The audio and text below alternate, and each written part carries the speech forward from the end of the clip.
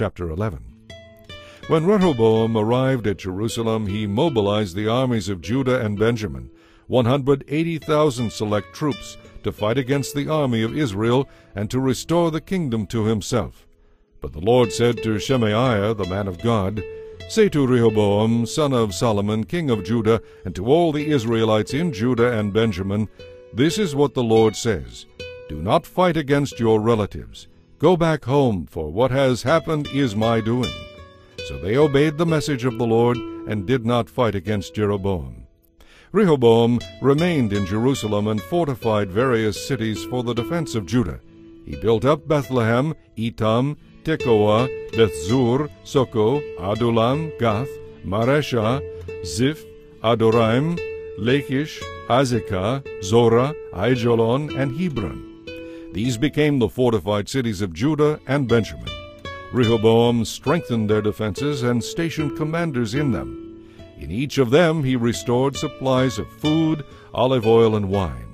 He also put shields and spears in these towns as a further safety measure. So only Judah and Benjamin remained under his control. But all the priests and Levites living among the northern tribes of Israel sided with Rehoboam. The Levites even abandoned their homes and property and moved to Judah and Jerusalem because Jeroboam and his sons would not allow them to serve the Lord as priests.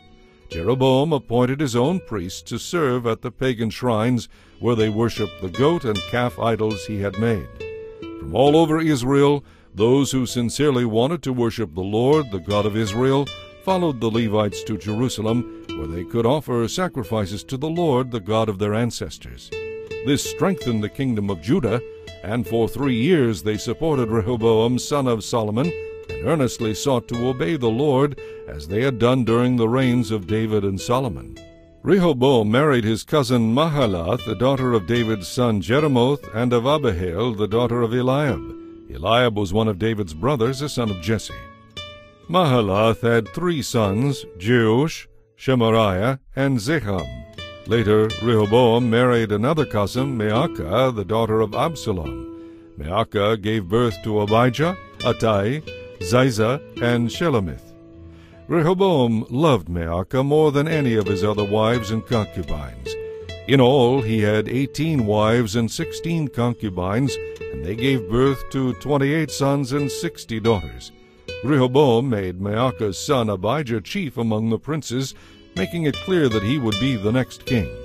Rehoboam also wisely gave responsibilities to his other sons and stationed them in the fortified cities throughout the land of Judah and Benjamin.